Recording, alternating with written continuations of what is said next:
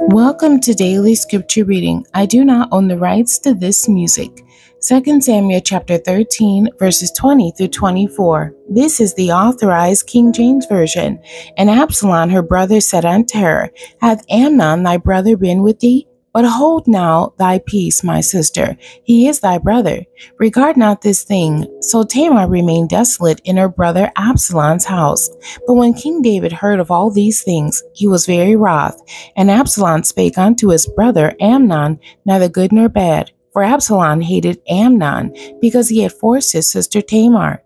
And it came to pass after 2 full years, that Absalom had sheep shearers in Baal-hazor, which is beside Ephraim. And Absalom invited all the king's sons.